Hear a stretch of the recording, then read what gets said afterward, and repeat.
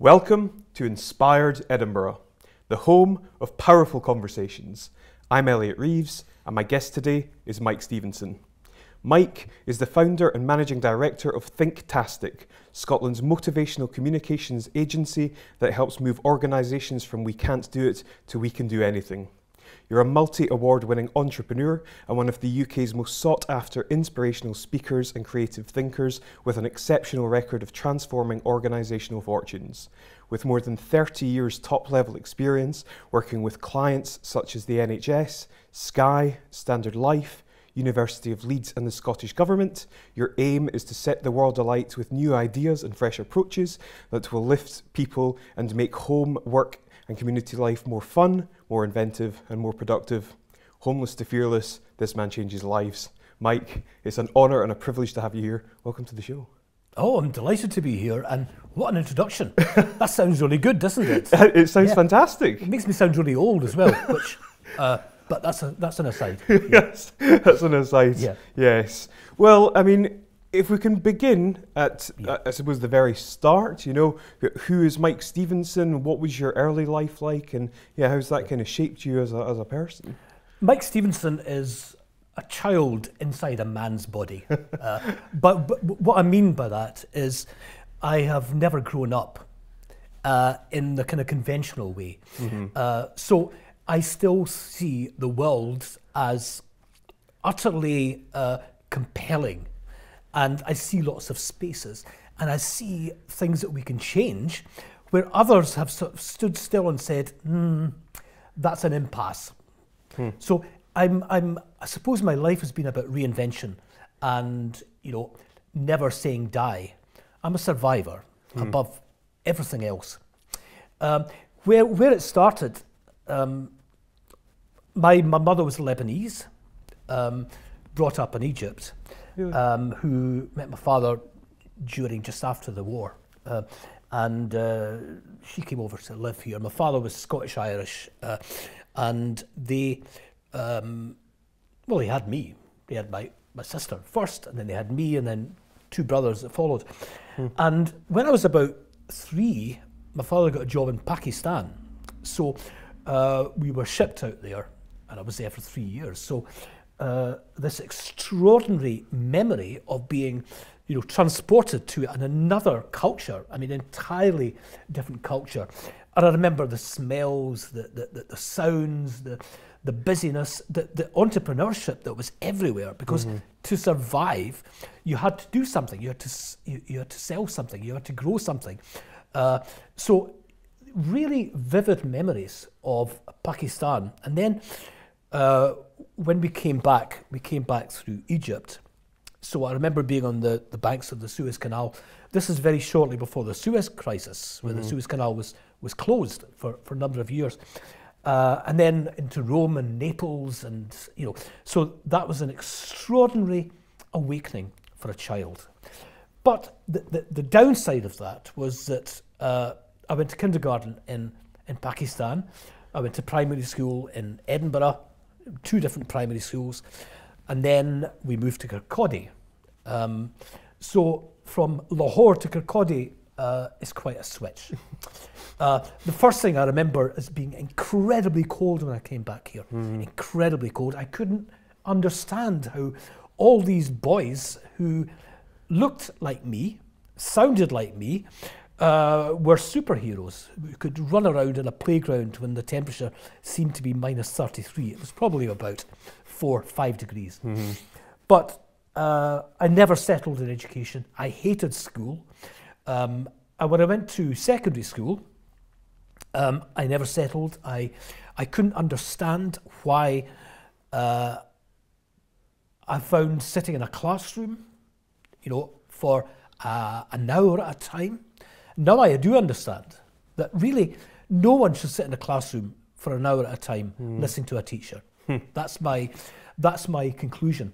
But I was thrown out at the age of 15, and at that time my parents were splitting up, and the family was dissembling. I mean, I won't go into more details, but I went down to London to seek fame and fortune. I got a job. I was doing all right. I was working in a shop selling furniture. And then I got the sack because apparently none of the customers could understand a word I was saying with my Fife accent. So to cut a long story short, things began to fall apart a bit, and I ended up, no job, no home, no job. So I ended up sleeping out, or started out sleeping out. And that was an uncomfortable, exciting, exhilarating, challenging, threatening experience. And that was for about a year. And, I suppose I learnt that, I could survive. That was the first thing. I also, in a strange kind of way, that was me learning who I was as an individual. And it's quite a distinctive individual. And before I got out of it, because I met a couple of Irishmen, and they said, you play the guitar? And I said, yeah. They got me a guitar. We went to Dublin, and I started busking there. So that was my, journey from birth to finding myself as a performer on the streets of Dublin. In fact, I was the first guitarist to perform on the streets of Dublin. And I had, people who would come and see me perform that included Thin Lizzy's Brian Downey and the most famous of all, Thin Lizzy, Phil Lynott. So that was an extraordinary awakening for me. I was a performer. Unbelievable. It's what I think is so admirable is that you look upon, that your period being a sleeping rough, if you like, as a kind of almost positive thing that shaped you in a positive way. Because I wasn't sure as to whether that, you kind of, I don't know, potentially carry emotional scars or whatever, but you kind of look at it, or you maybe choose to see the positive element of it, I suppose. I think what it is, we all have a choice. And I've had, downs, I've had lots of dips, lots of downs in my life. Now, I think there is an element of choosing to be scarred by it. Now, I don't want to diss anyone who's had a horrible early experience, but there is an element of choice. I saw in a film the other day, I think it was Shirley MacLaine said, you don't make mistakes, mistakes make you. So can you flip it around? Can you say, this is horrible, but I'm learning from this. If nothing else, I'm learning that I don't want to be here again. And to try and look at what is a horribly negative experience, and I've had a few as well, I don't want to go into, but they could have scarred me for life. But you have experiences that suddenly give you an insight. One was when I was sleeping out. It was in Piccadilly Circus, and it was really, really cold. It was a January night, and this van drew up. This woman got out of the van. She said, we're from this charity, and we're going to take you to a hostel, put you up for the night, and in the morning we're going to help you find accommodation. And I thought, great. And this is probably the start of me understanding what communication is about. So I was taken to this place called the Spike in Peckham, big hostel. And I was shown into this green tiled room. That's how I remember it anyway. And the first thing that was said to me was, take your clothes off, which I did. And the next thing I knew, there was a hose pointed at me and unleashed. And I was told afterwards that that was delousing spray. Now, I realised then that I wasn't looking for accommodation above everything else. What I was looking for was to feel valued, to feel significant, to believe that I had, a history and a future. And none of these were forthcoming. So my dignity had been absolutely squashed. So I went back into the streets, because back on the streets I had a reputation, I had dignity, I had, some degree of control over my life. So that taught me that, primarily, what we need to do for people is to make them feel that they have value. And you look at so many workplaces, so many situations where we don't do that. And children in particular, we see lots of interactions where they're devalued and humiliated, ritually humiliated. And the impact of that is quite profound. Yeah. So I learnt, lots of little things that changed my view of the world. And I suppose that gave me an insight into what motivates people and what belittles them. A kind of early awakening of what I now do. Yeah, yeah. Jeez. I'd like to come to what you now do. If you can kind of give, I suppose, a snapshot or overview as to the career path that you've had and how it kind of led you to where you are. Right. Well, the career, well, there was no career path. Yeah. That's the first thing. Nothing, it was random. I mean, I went back to London, I had a succession of jobs. I corked wine, I worked on building sites, I worked in a biscuit factory, I worked in the steelworks in Sheffield, I worked in what they called a terminal hospital, can you believe? I worked in Wimpy's as a dishwasher, lots and lots of jobs. And the thing that really struck me during that period was, and this really leads to what I'm doing just now, is you would arrive at a job and you'd be given tasks to perform.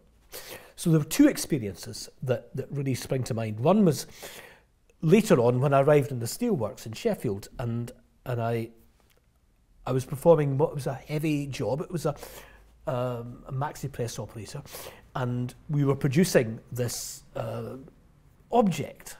Right, so I had to take this heavy bit of molten steel and put it into a die and clamp it down, and then pass it on to the next person.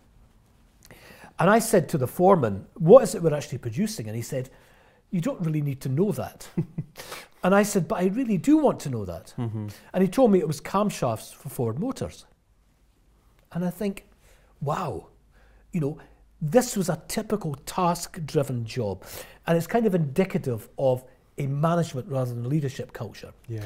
But there was the opposite of that when I arrived in a building site in London in Earl's Court, and there was a big Welsh foreman who greeted me, and he had a soft hat and a broken nose. He looked like he'd done 5 rounds with Floyd Patterson, who was a boxer at the time. And he put his arm around me and he said, "Michael, welcome." And I thought, I've been welcomed. This is extraordinary. And he said, "Before you start, I want to show you something." And he showed me into this hut. And he showed me the plans, the elevation. And he says, "This is the palace you're building." And I thought, I'm building. I'm just a small bit part player. But from that day on, he made me feel that I was a vital part of this enormous operation where we're building a palace. And that was a real awakening as well, because I realized then that his whole approach was one that motivated me and all the other members of the team. You would have thought there was a hierarchy. I was a labourer. But he said, without you, nothing will happen. And every day he would, clap me on the back and say, "Well done." If he saw something I could do better, he didn't say, "Stop doing it that way." He would say, "I've got a trick. You can do this a wee bit better." So I realised at that point that motivation is something that should be in every workplace. Because why do you go to work in the morning if it's not with a sense of purpose and a sense of, high value and an energy that comes with that? But then I saw in other workplaces that just did not exist. And it still doesn't exist in many workplaces. It's no one's fault. It's just that this vital component is missing. So you get this job description culture, which is essentially task-driven. We're now moving on. You are managing minds. You're managing intelligences. You're not managing a task. So this is what I do in organizations. I try and unlock the creativity of people so that they feel that they are part of the end, that they are achieving something, and that, you know, no matter what department they are in, they have an influence over the wider organisation. So that's a really important learning part of my work experience.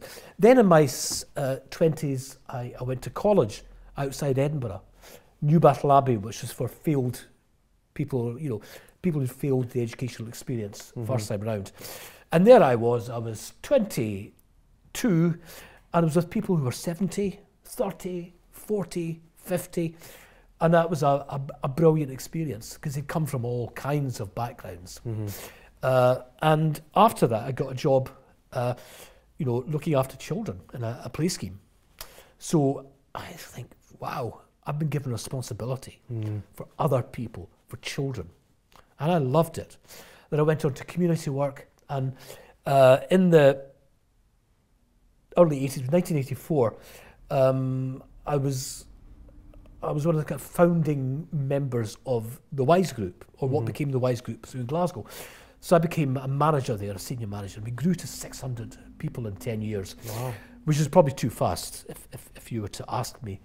But I had, you know, a lot of people in my charge, many of whom, you know, had come from long-term unemployment, because that was the whole purpose of the organisation, and who, you know, deserved to feel that they had not just a future, but they had, you know, the capability of turning all the hardship of unemployment and, you know, whatever they'd experienced, turning that into an advantage. Because if you've been out of work and someone gives you the chance, you've got an energy and a sense of purpose that, you know, you don't find anywhere else.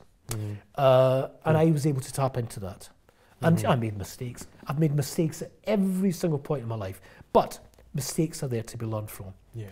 And then, you know, in early 90s, I set up with a partner, a design agency, which for, you know, 17 years was riding high. We were doing really well. I took over in 2006, brought my partner out, and then 2008 came along and it hit us really badly. So again, out of adversity, what'd you do? Thinktastic was born. What does Thinktastic mean? People ask me that, and I say, it's, in a way, it's to think in the manner that a child thinks. So, yeah, no matter what the situation, children will find a solution. They'll look at things laterally, they'll look at things creatively. If you put a barrier in front of them, they will find a way around it.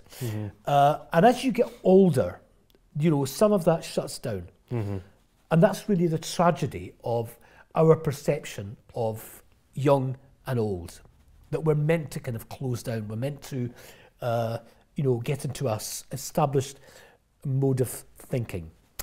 And I challenge that, absolutely. So Thinktastic is saying, you know, whatever your mindset is, it can be shifted. And this is not some sinister, you know, mind game.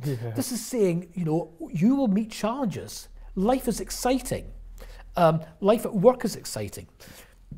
Life outside work is exciting. You've got to find that excitement, and you've got to find, you know, your capability, which is sometimes buried underneath all kinds of early experiences. You don't think, I can't, and you know, you develop this linguistic pattern at work. You know, people say, it's not my department, I can't do that. You know, I'll email me that, you know, the kind of thing. And whenever I go into organisations who I work with under the Thinktastic banner, I will do this Room 101 exercise and say, you know, what are those words and phrases that sink your spirits? The same ones come up. Same ones come up. It's not my problem, it's not my department, I can't do that, I'm too busy, I'll look at that tomorrow. The same ones come up. So people are aware of the things that, you know, thwart them at work, but it's how do you change that culture? So that's part of Thinktastic. It's you know, I call it a motivational communications agency because even the way you write can lift or sink spirits. Are we there to just inform people, or are we there to inspire them? And I say, information without inspiration falls flat.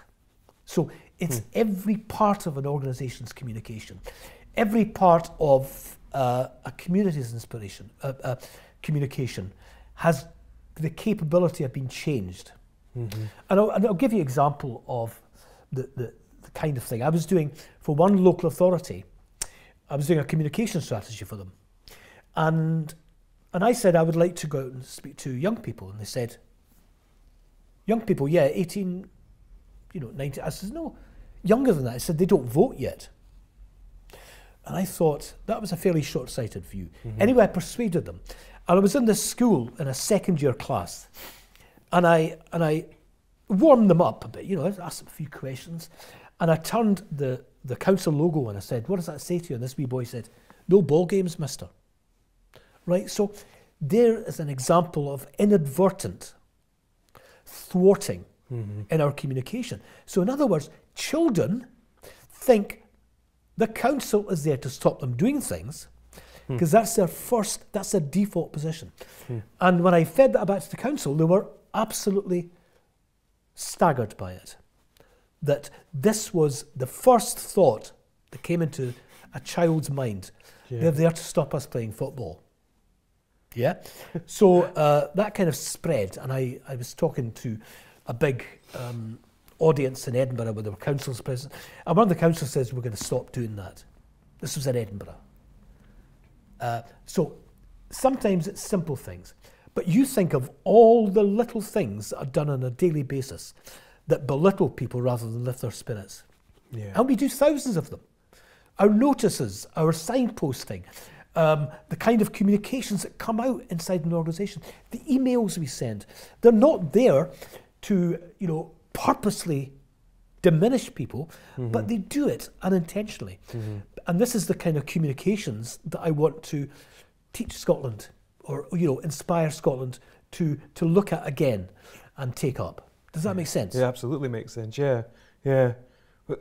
I'm just sort of thinking aloud, but we don't necessarily have a culture where people love going to work. People don't have that sort of enthusiasm that you're talking about. How can we potentially move, what can we do to move to a place where people are keen to go to work and do their best every day? Well, it is the culture of the organisation. I mean, it's easy to say the culture, and it's easy to say we need to change culture. It doesn't happen overnight. But someone coming from the outside like me can help to deliver that in a way that doesn't make the chief executives, the managers, feel threatened. Because it's important that they're part of the change. That the whole thing is really something that everyone can take ownership for. Now, there is not a leader or a CEO I know that doesn't want a member of their staff to come to them to say, I've got an idea. It's going to help us to go forward. You're just going to deliver faster, cheaper, make a bigger impact on our clients, get more clients, get more customers. No CEO is going to refuse that. So the first thing is that people can get quite defensive as managers because our default position is to complain about what's not right. Am I right? So the first thing to do is to give a real sense of purpose. What are we all here for? And you hear organisations describing what they do in quite a technical way rather than kind of vision.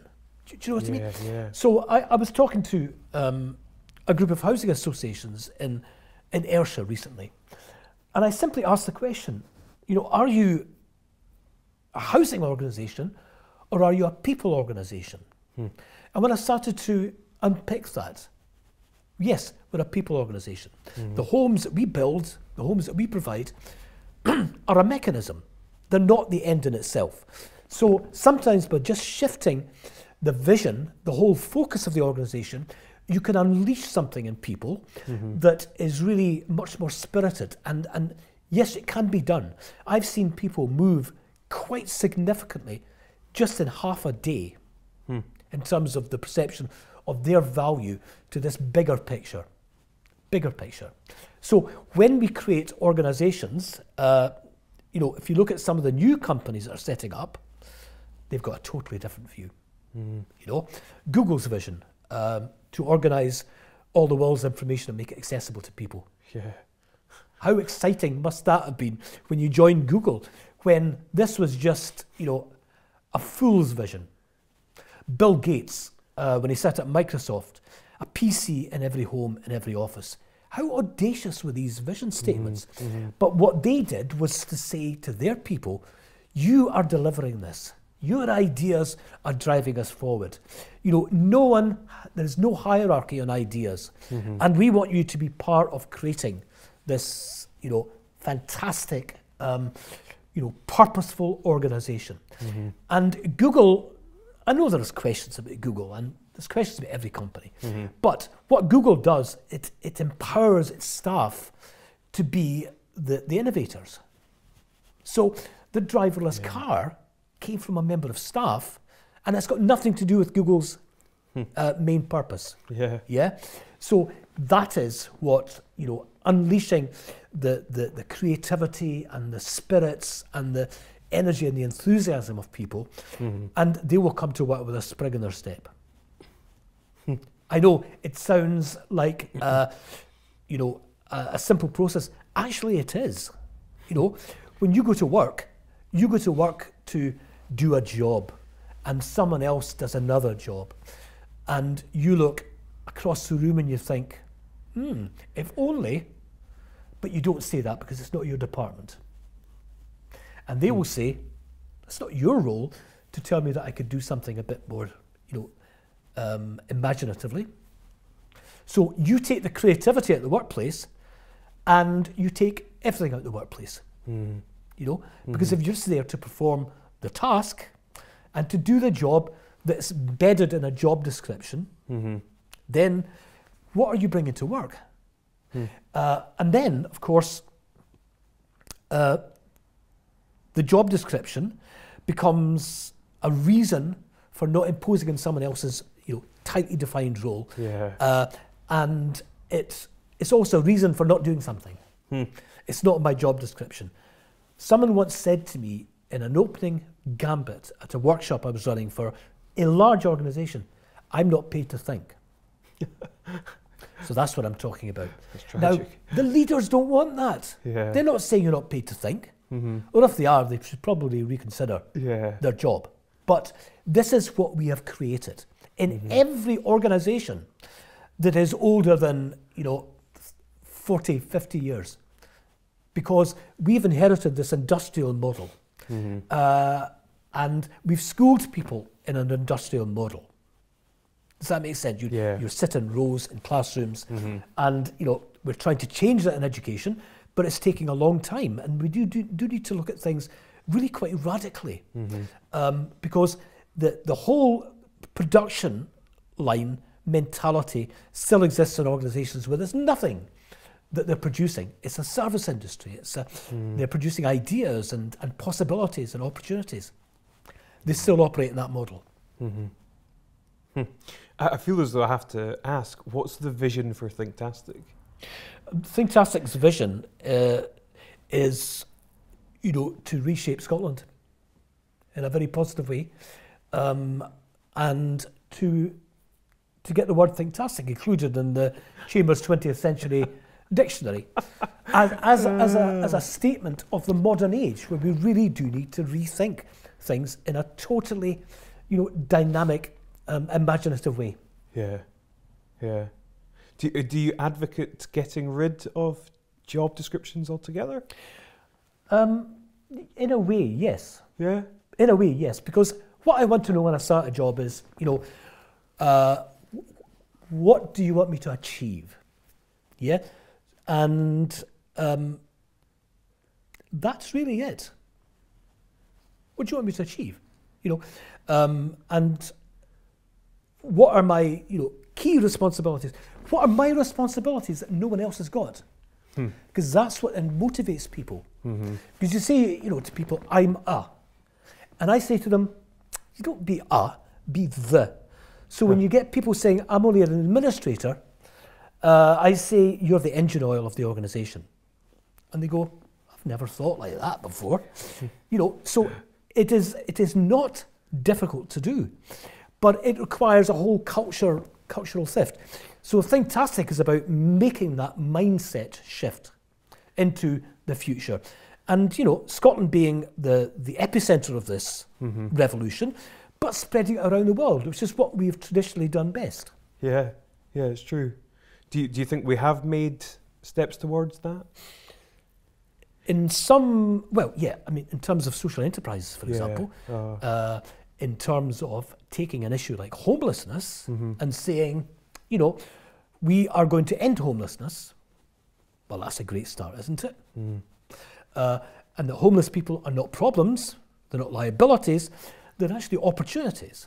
Because, you know, if you want to get someone to go into a classroom to speak to young people about the pitfalls and the dangers and the opportunities in life, get someone who's been homeless. You know, don't get a billionaire. You know, this is, so and children, young people respond, because I go into schools, I'm asked to speak in schools, and I get amazing feedback from schools. It's like, you know, I've had one, this man, you know, he's just changed my life.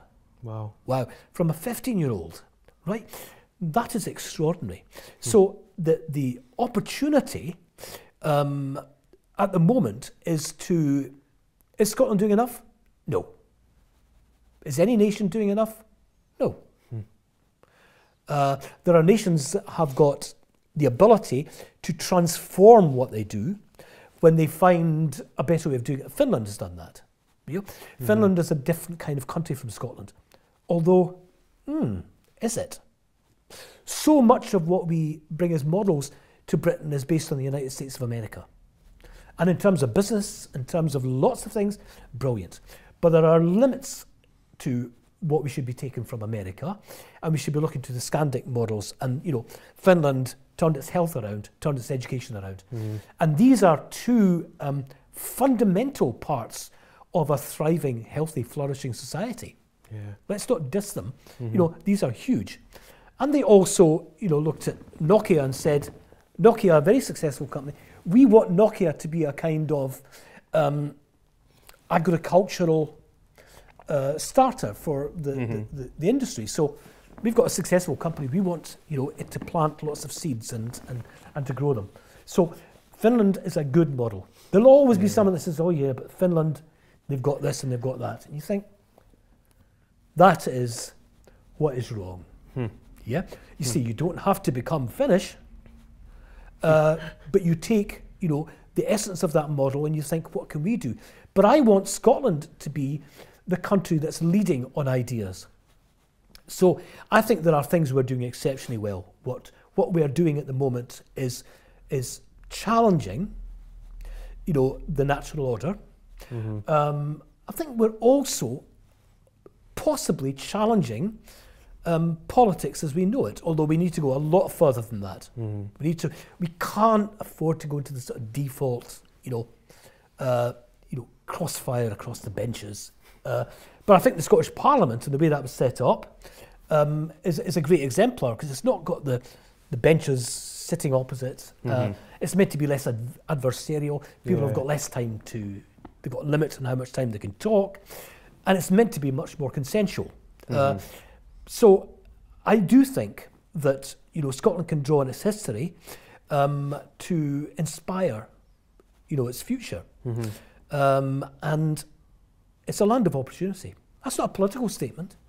That's a statement of fact. I mean, we've got, you know, a third of the landmass of the UK, 61% of the coastline, and we're sitting saying, you know, we're too small, or some people are saying we're too small, or, you know, we're lucky to be in the World Cup finals at all, so we shouldn't expect to get there.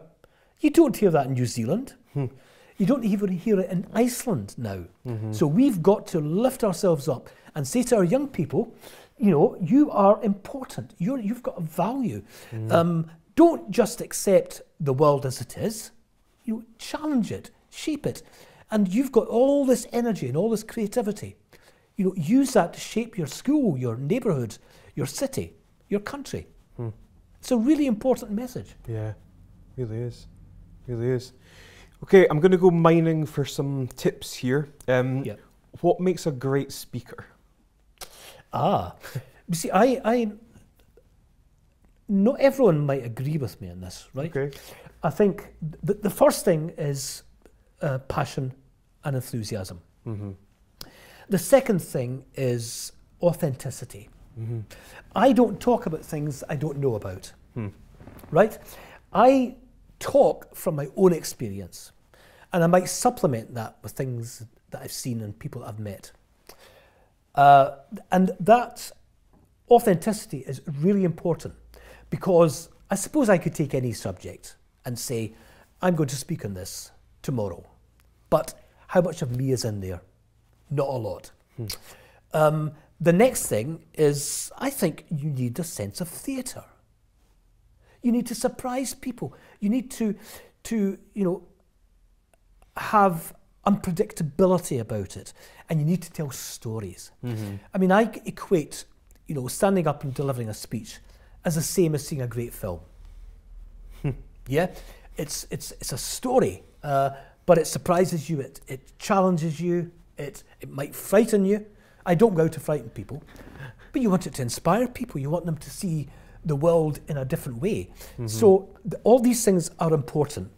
But there's also, I don't use notes at all now, right? If I'm teaching people, which I do, I really work with them as people.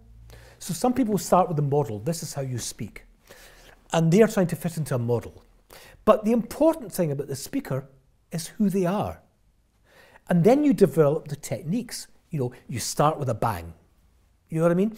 The other thing is topicality, because if you deliver a speech and something has happened in the world, if you don't mention that, it looks as if you've been insulated from it. It looks as if your speech could be 2 weeks old, could be a month old. That is really bad. So, and also knowing the audience. Who is the audience? Have I met people this morning in the audience I can bring up during my speech? Because that shows that you're connected. And there's the ability to engage people. So in other words, you interact with the audience, not necessarily, by asking them questions you want answers to, but you want to see people nodding, you want to see people laughing, you want to see people open-mouthed, awestruck, you want to see people blown away by a story, and you want to see people who are going through that kind of, wow, this is changing something. So that's what I mean by engagement. So it's a film, it's a book, it's something that is different from the written word, because you're bringing it to life. Yeah. And I learnt this, I think, when I went to Dublin, because Dublin's got a great oral culture. And there was I was 18, it was 1968. Ooh, dear, that places me, doesn't it? Oh dear. I should be giving up now, I should be retiring, Give the game away. Yeah. People say, why aren't you retired? I said, Jesus, do me a favour. But I found storytelling was a huge thing in Ireland. As it is, in the Hebrides in Scotland, brilliant storytellers. And I learnt a lot from that. I also learnt, to read some of the great writers like James Joyce and his stream of consciousness. This, wow, it was just amazing. So and then of course I was performing, I was singing and playing the guitar. So the two kind of merged together. Does that make sense? So I learned how to be a storyteller. And then, when I became a community worker, a few years after that, actually, let's go further back to that. Because wherever I worked, all of a sudden, I was the union rep. I was always voted the union rep. Even at college, I was voted the college rep. Wherever I went, people wanted me to represent them on the union. And I thought, why is this? And I think it's because I was quite a persuasive speaker. So if you're going to speak, why do you speak? Is it just to inform people?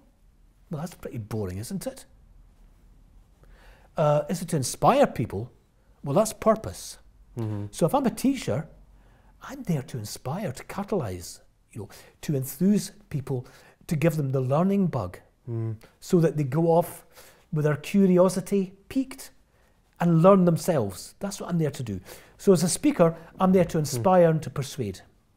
And that came, I think, from those talks, those discussions, those conversations I had in Dublin pubs, where it was really about arguing, but with a bit of persuasiveness, not shouting people down, not ranting.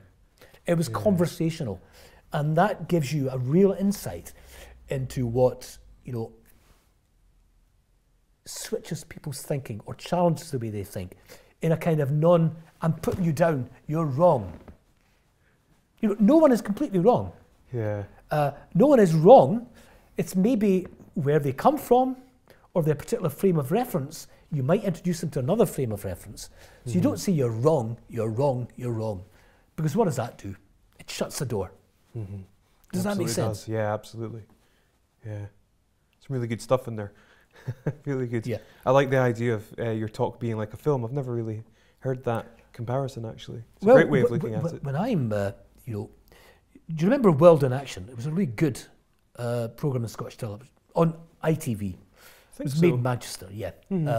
And World in Action took, quite a big issue, and it kind of broke it down. So it would start off with someone speaking at the top of the show, one of the recipients of, what's happening, one of the people that's experienced it, one of the people that's leading it. So it kind of broke it down into a way that was really bite-sized, but impactful and not shallow. So it was a great example, and you still see documentaries that are like that. But in a sense, that's what a film does. It grabs you from the first moment and leaves you wanting more, or leaves you wanting to do something, or leaves you, inspired, awestruck. Your appetite for something has been not quenched, but you want to thirst for something. You know what I mean? Tantalised. So, absolutely. And remember children? Yeah. When you came out of a cowboy and Indian, well, that's what was available in my young days. And you would run around and you would shelter in shop doorways and, So why aren't adults like that? I think adults are like that. It's just we've learned to control those emotions, or we've shut ourselves off to that kind of childlike enthusiasm. Yeah. And I want to reignite that childlike enthusiasm. I love that. And I do say to people, this is what children like, but you do as well.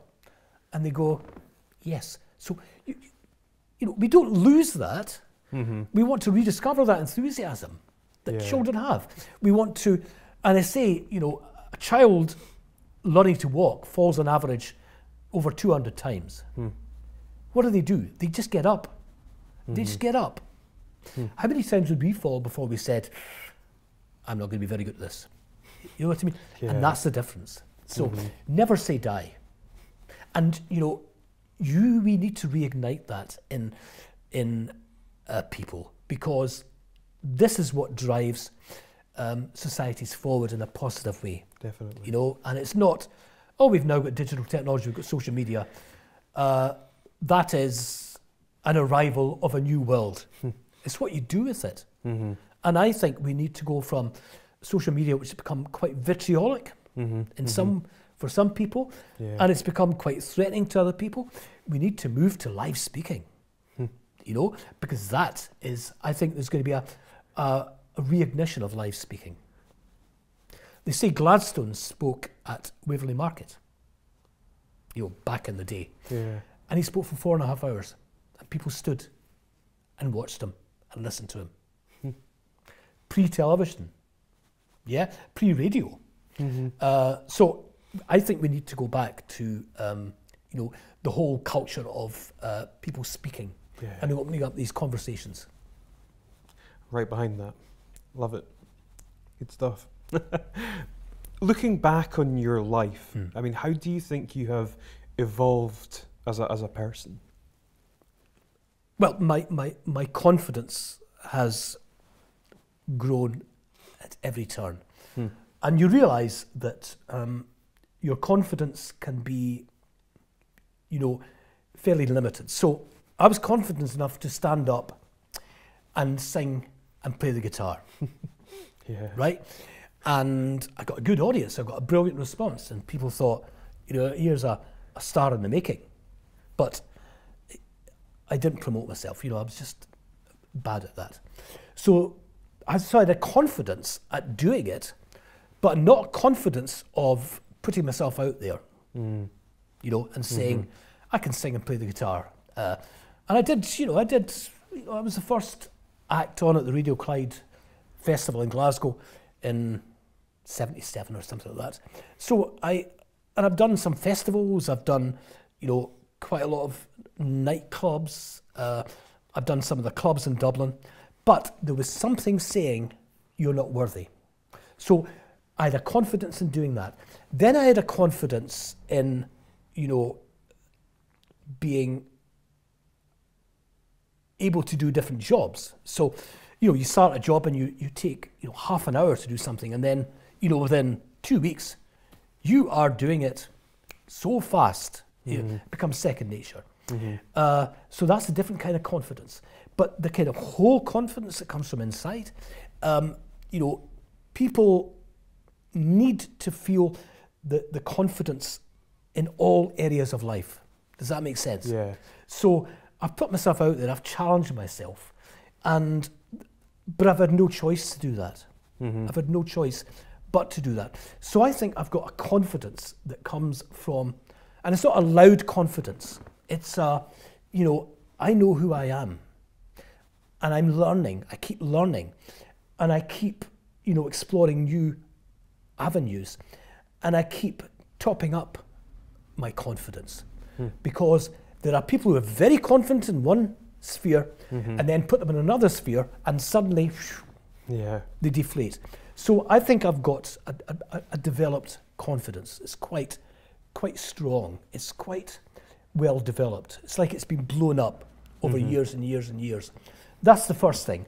I think the second thing is that I've been very good at using the things I've experienced as a kind of positive means to galvanise people, to make them think differently, to relate to them. Because there's no point in me saying to someone, you know, your job, it could be done better, if I haven't had lots of jobs myself. Yeah. You know what I mean? And I've been at the very lowest rung. So I know what it's like to feel I'm not valued in the workplace. I know what it's like to be thrown a curved ball when you least expect it. I know what it's like to be given a dressing down when you didn't need a dressing down. You know what I mean? So I think being able to empathise comes from all that experience. And if there's one thing I've learned above everything else, that's empathy. And we've got an empathy deficit in the world today. Yeah, big time. Yeah. Big time. I'm going to ask you a few questions that kind of go a little bit deeper, maybe a bit more kind of philosophical. The first one of which is about purpose. In terms of, you know, yourself, your kind of journey, what do you feel has and sort of continues to be your purpose in life?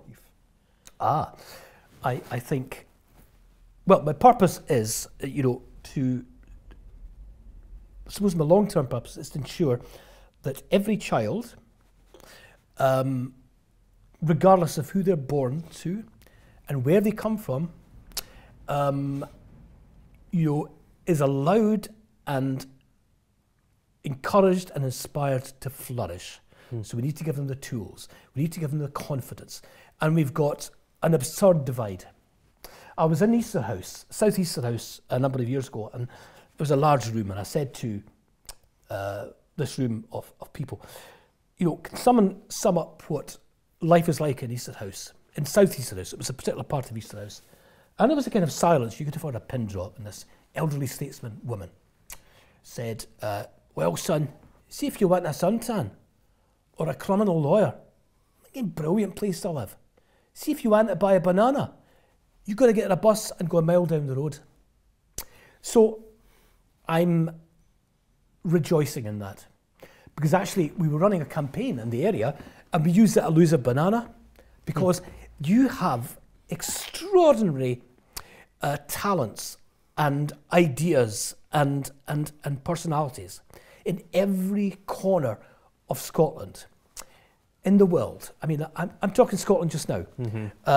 Because if you were to say, you know, my purpose, it would start with Scotland to make sure that every child has the exposure to experiences, gets a chance to shine at, you know, what they're potentially good at, gets a chance to explore the wider city, the wider country, gets a chance to experience joy, gets a chance to experience, you know, sadness, but it's what you do with that sadness. So that would be my purpose, to make sure that it's easy to say, isn't it, that every child flourishes.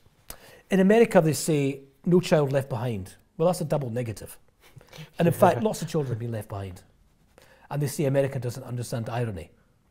And we need to say, you know, every child is a gem. Every child is a gem. And if their parents have difficulties, and many do, let's not diss the parents. Let's help the child and help the parents.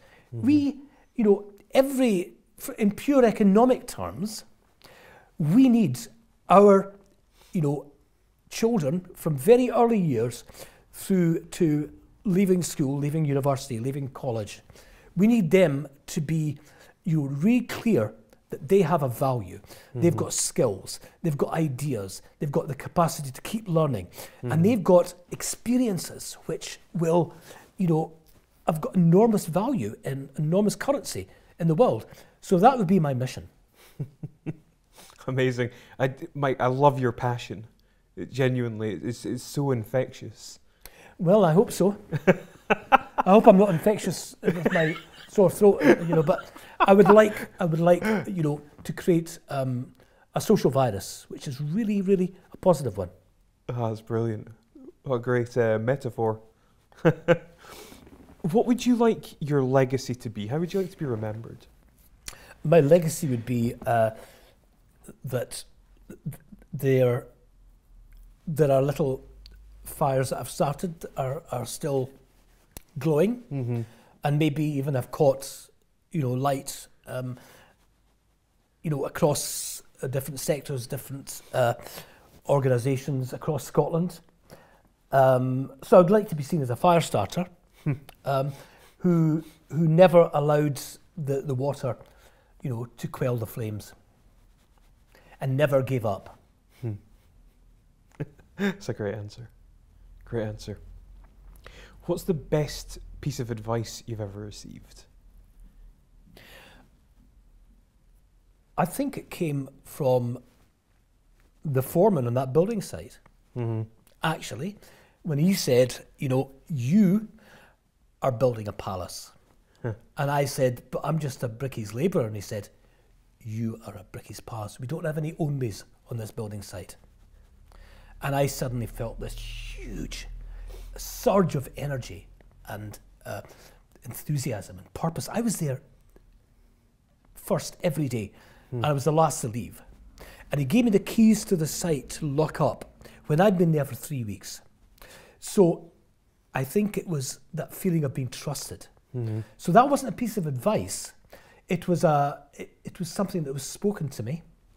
And it wasn't advice, it was a statement, you know, aimed at me to make me feel that I was important. That we don't have hierarchies. Because every single person has got some, you know, vital part to play in building something bigger. So the advice was, you know, in a sense, if I turn that round, that everyone has got value. You know, everyone has got the ability, the value, the experience, the knowledge, you know, to contribute something to, you know, creating something fantastic. What are you most grateful for in life? Well, I'm grateful to my parents, although things went, quite. I'm grateful to them because they gave me the experience of travel, and I think that experience of travel was hugely influential on me. So that's, in 1953, to be transported across to Pakistan and then to see, different cultures on the way back, that was hugely formative. And people say, well, it was only 3 years of your life. Wow. 3 years between the ages of 3.5 and 6.5. Wow. So that's, I'm grateful for that. Because if I hadn't had that, I would have seen the world, I think, entirely differently. Yeah. And I might have been parochial in that kind of, as there were immigrants coming into Britain, I thought, wow, this is exciting. When I saw the curry becoming the most popular dish, I thought that was exciting, So I had my mind opened up to a world of colour, a world of possibility, and a world of poverty, and a world of, all these things at a very young age. So that's what I'm most grateful for. That's great. It's funny because I read, it was an article, and it said that you refer to, when you moved away and came back, it was like going from Technicolor to monochrome. What do you mean by that? Well, well, this is really in Pakistan. The saris, it was awash with colour. Yeah. I mean, in a lot of poverty cultures, colour is a huge part of. And then you look at spices. You've got a spice store that's got vermilion reds and this enormous, this turmeric, the yellow. Yeah. So I was exposed to colours early on, and colour is really important. So when I came to Scotland, and I don't have to tell you that we do celebrate grey and beige in Scotland, and I think you would never tamper with central Edinburgh, because we've got the most, or Glasgow, we've got the most incredible architecture. But when it comes to, smaller towns, villages, some of the peripheries of cities, we should be introducing colour. Colour, and I say this to people all over Scotland, and I show them photographs of coloured environments from Nova Scotia. I show them Tirana, where it was an artist ran for mayor in Tirana, the capital of Albania. And Tirana was post-Soviet battleship grey. And artists don't run for political office. But he got in, and he'd gone round and he'd spoken to people, and he says, what can I do that doesn't cost me a lot of money, because I don't have a huge budget, to make you feel better, your lives better. And they said, we want more colour, we want more trees planted, and we want our civic spaces cleared up. Right? So Eddie Rama, being the kind of determined, that was his name, Mayor Eddie Rama, being the kind of determined individual that he was a very charismatic young guy. I think he was 37 when I heard him speak. And he developed a palette of colours, and they painted Tirana. They cleared up the civic spaces, and they planted 15,000 trees. Now, one of the unintended consequences of that is that crime came down. Really? Yeah. So, when you look at, how can our imagination find purpose in Scotland just now? One is colour. More Balamori, which is actually Tobermory. Why not? And when I show photographs to people, they say, oh, we'd love that. So we need imagination. We've got a big creative industry here. We've got amazing art colleges, particularly in Glasgow and Dundee, although Edinburgh, you've got a very strong art. Where is the benefit of that? Where is the benefit, when we're looking at, creating new environments?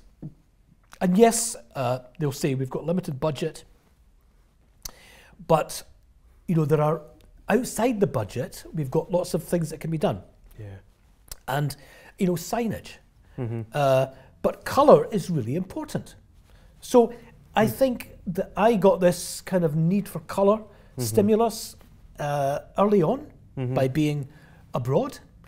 And that's what I mean about technicolor to monochrome. Yeah. Because, coming back to Scotland in winter, and, my brother was up in Skye last week and they had photographs and it was beautiful. But it didn't have to be colour. It could have been a black and white.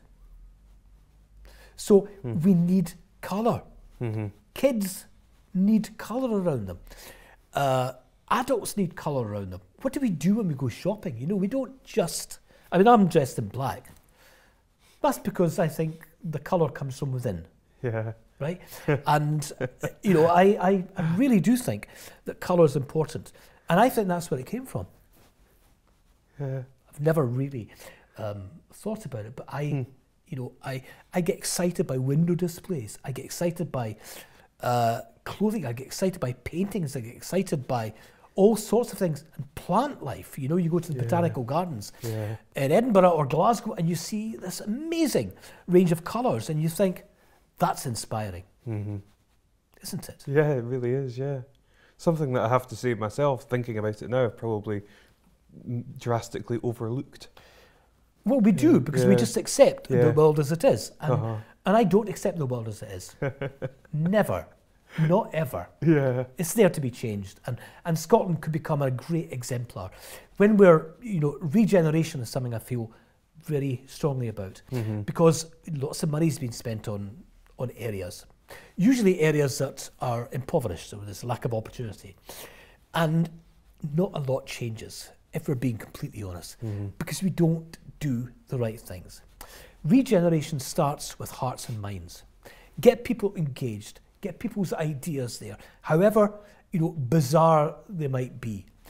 And bricks and mortar should follow the vision and the passion of the people there. But you've got to make them believe that they have got, every right, the same right as someone who's got, £1 billion in their bank account, to have a life of opportunity, a life of colour, a life of, experience, and regeneration should not be just about bricks and mortar. It should not just be about landscaping. It should be about something much more, exciting than that. Yeah. Something that really does. When I work with a local community, usually it's through an organisation, I will ask the audacious question: how are we going to make this area a tourist attraction? And they go, yeah, right. But there's a legitimate question there. Yeah. What can you do in this area? I show them a wall in Dresden in Germany, right? And this wall is lovely. It's turquoisey colours and it's a gable end. And it's got this kind of silver pipe work. It's like trumpets going up it. It looks amazing. And I say to them, what do you think of that? And they say, oh, that's brilliant. And I go to the next slide and I say, do you know, every time it rains, this wall plays music. So, do people go from around the world to visit that? Yes, they do. Do people go to Tirana? Tirana was never a tourist destination. You know what I mean? Yes, they do. So, that is the kind of imagination and, thinking beyond what we believe is possible that we need to engage in. And, my job is as a catalyst, as a facilitator, as the kind of inspiration. And I will bring ideas from around the world. But ultimately, we have that capacity and we don't use it. And children, phew. Yeah. Children have got ideas beyond their station. No, they don't. They have ideas that are visionary. And we don't listen to them today. And we'll rue not listening to them in 10 years' time. Yeah, it's true, unfortunately. I think we need more Mike Stevensons in the world. I don't know if my girlfriend would agree.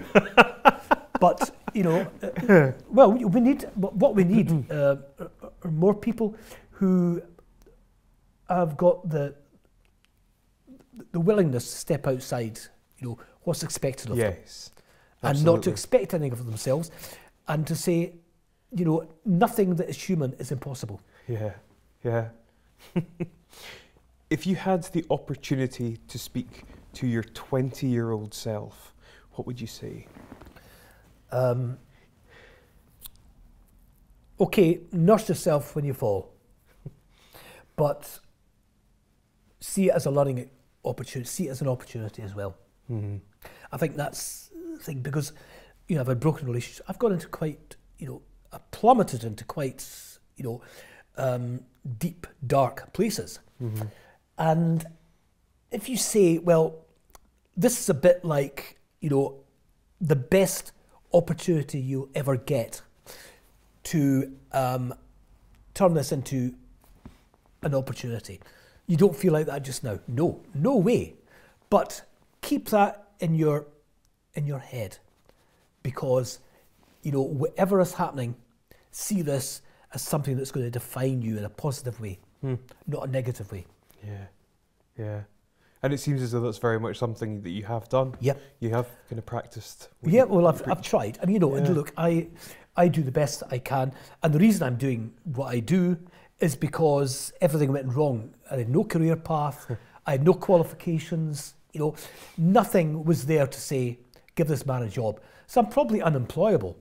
Now, I would say to people, why is he unemployable? That's absurd.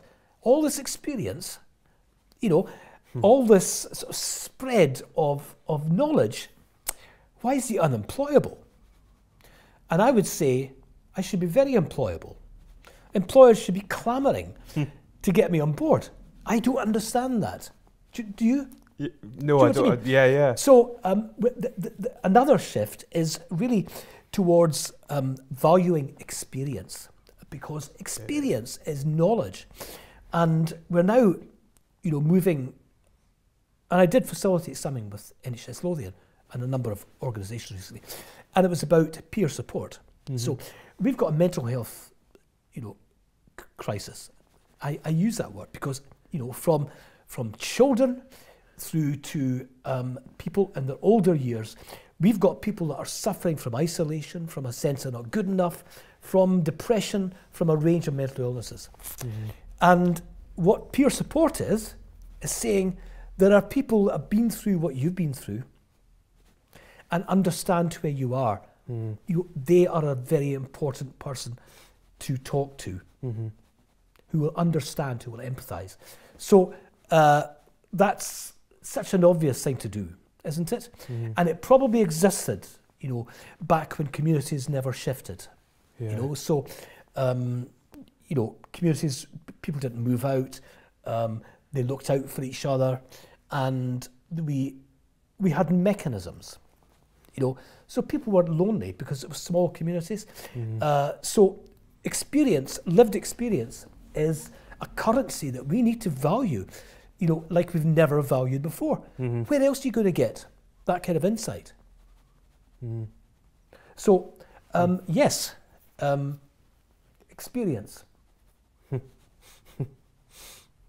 Last question's a big one. If you could change anything in the world, what would it be and why? I would change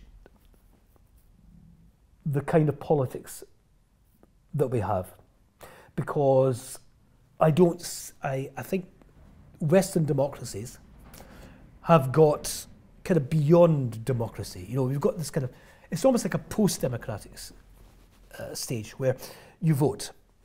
And so we've got representative politics. And I want to see participative politics. So your vote is just one part of a mechanism of involvement. And I want to see far more participation in the running of the country. But it starts in local neighbourhoods, in local cities. And we need leadership to do that. We need strong, visionary leadership. And leadership is about, inspiring people to get engaged.